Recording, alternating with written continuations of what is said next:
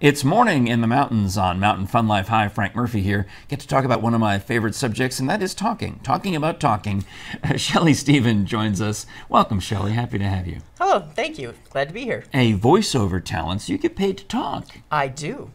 And you get paid to say, amazing things for documentaries and other projects. So, first of all, welcome to Tennessee. You've only moved to Tennessee recently. In the beginning of August, yes. From Michigan. You're not alone. You know, I know a lot of Michiganders to the point where I've only been to Michigan once or twice, I think, and I know to hold up your hand and they point to your hand. They tell you what we all do. Where they're from. Yeah, I grew up here. I ended up moving down here. And, Oh, nice. Yeah. All right. So you understand what I'm talking about. Exactly. And I notice also you get a lot of Northerners who discover the beauty of Tennessee. Correct. And want to live here. Yes. So that's what happened to you. Well, although my grandparents were from here. Really? Okay. So I basically, every year of my life, I was down here for at least a week. All right. And my favorite thing in my grandmother, when my grandparents retired from GM in Michigan and moved back, out her yard, you could see mountains in the distance everywhere. Oh, beautiful. And I wanted that. Yeah. So now you've got it. So now I've got it. Because that was the first thing on my list for the house, a view.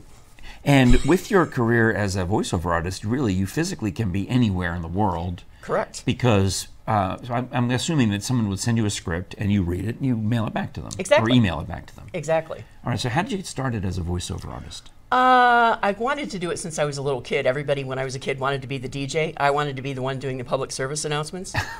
Don't ask me. Well, some people want to be cartoon characters, too. No, that's not me. That's not my kind of voiceover. But I ended up not doing that because at the time I got out of high school, it was you go to college. Right. You go to college. So I worked for Ford for 30 years. Mm-hmm.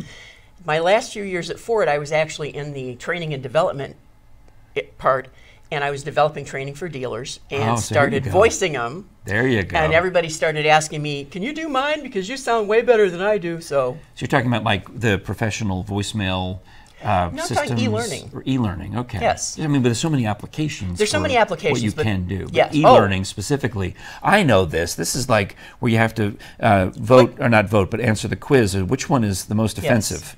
And then click next to continue. Which is harassment, this one or this one? Yeah, yes, exactly. And there's even parts to that because there's just the reading the text, there's doing the characters for it.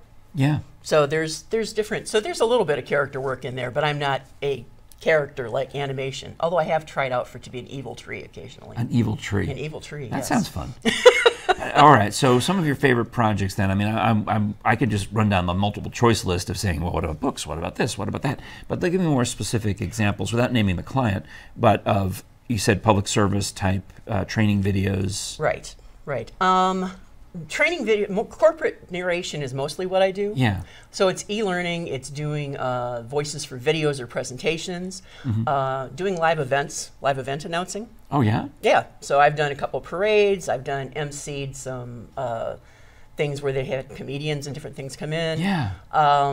So how do we find, I mean, you found us, which is awesome. You and Jim Johnson were at a networking meeting, and Jim got you hooked up to come in for the interview. But let's just say, for example, I'm watching this interview, and I'm like, I need a Shelley Stephen in my life. How do I find you? You can go to my website. Oh, yeah. ShelleyStephen.com. But I mean, or let me back it up a step. How do I, as Joe Business, know that I need you, and then how do I find you? Well, it depends on your needs. I mean, a small business might just need somebody to do their voicemail system. Okay.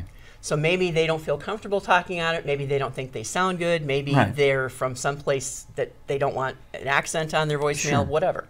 So I can do that, give them a recording, load it onto their machine. Yeah.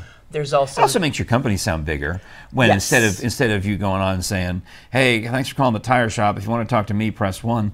You could have Shelley say, thank you for calling the tire shop. If you'd like to speak to the manager, press 1. Exactly. Exactly. So there's that. There's doing the voice behind videos on their people's websites, because a lot of times they put music to them, but they don't think people are actually listening. Yeah, right.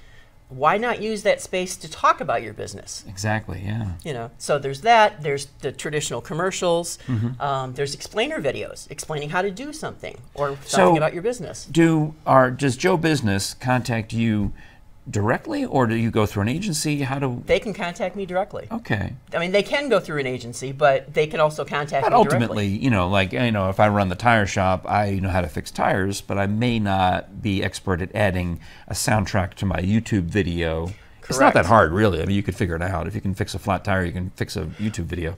But a lot of times people will hire a videographer to do the video. Okay. And they don't realize that they can also hire a voice talent to work with the video person. Nice, I see. Yes. All right.